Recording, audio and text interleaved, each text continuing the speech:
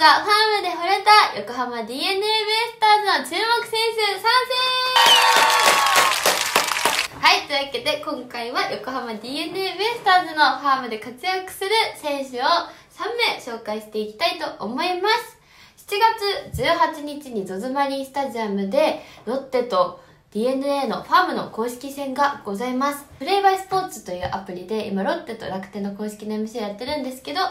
7月18日もロッテの MC として皆さんと一緒に試合を盛り上げていきたいと思います。当日はぜひ私の配信見に来てください。早速紹介していきたいと思います。今回も投手1人、打者2人でいきたいと思います。1人目、渡辺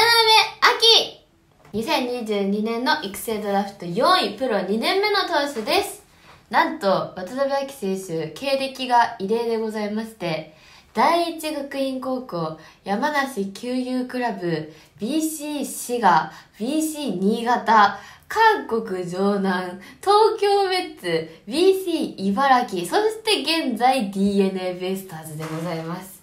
でね、この第一学院高校聞いたことないと思って調べたら、通信の学校で、通信課程の高校に通いながら、BC リーグの球団を行き来して、で、韓国のリーグにも挑戦して、で、現在 DeNA っていう、なかなか聞いたことない異色の経歴を持ってるんですけど、現在はリリーフとして活躍していて、変化球は切れ味の鋭いフォークが武器です。平均球速が150キロで、ここは多分 DeNA ファンの方はマジで共感してくれると思うんですけど、こ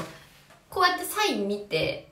で、投球フォーム入るじゃないですか。この流れがウェンデルケン投手にめちゃめちゃ似てるっていう。で、これ去年はあんま似てなかったんですよ。今年からなんかちょっとウェンデルケンになってきてて、で、投げ方もちょっと足の上げ方とかがもうちょっと日本人離れしてると言いますか、もうこれは和製ウェンデルケンと言っても過言ではないでしょう。で、今年の成績なんですけど、28イニング26奪三振で2勝0敗5セーブ、防御率 1.93。これは支配下あるんじゃないですか？今年ね、ちょっと DeNA が2人もうすでに投手で支配下になってしまってるので、今年の支配下はもしかしたらちょっと厳しいかもしれないんですけど、来年の支配下はすごく見えてきてる選手ではないでしょうか。渡辺明投手、注目してみてください。続いて2人目紹介します。でね、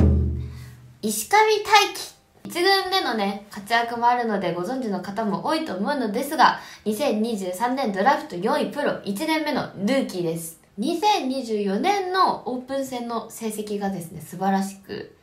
打率3割2分7厘、1本塁打5打点、出塁率3割7分、OPS が8割4分。すごくないですか？プロ1年目で長打力あって出塁率も高くて、結果 OPS8 あるっていう。これはですね、いい数値なんですよ。で、何がすごいって身長が172センチしかない。決して大きいわけじゃないんですけど、ホームランが打てる長打力のあるタイプの選手で、7月6日のロッテ戦では5回の裏にレフト前のツーベースヒットを放っております。さらにですね、守備力も高くて、守備範囲がめちゃめちゃ広いっていうわけじゃないんだけど、球際のスって取るやつとかがめちゃめちゃうまくて、練習のね、時のノックとか見てほしいです。めちゃめちゃうまいので、もう要チェックでございます。もう多分一軍で今年もそうだし、来年以降も出てくる選手になってくると思うので、で、おそらく7月18の試合も、出てくると思うんですよ。なので、7月18見られる方はぜひチェックしてください。ラスト3人目紹介します。ででん。井上健人。2023年ドラフト6位プロ1年目野手でございます。四国アイランドリーグの徳島インディゴソックスの出身で、アイランドリーグでは2年連続ホームラン王に輝いています。多分野球通の人はわかると思うんですけど、徳島インディゴソックス出身のプロ野球選手めちゃめちゃ出てて、これは注目した方がいいです。早めに。で、本職はそのアイランドリーグ時代は外野だったんですよ。だけどなぜか DeNA ベイスターズに所属するにあたって内野登録になってて、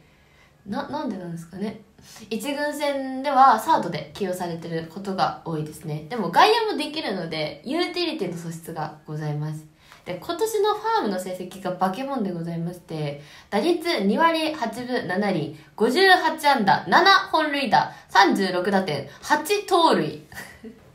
これは数年後磨けばトリプルスリーを狙えるのではないかと私は踏んでます。だって初めて打っててね、これはいけるんじゃないですか。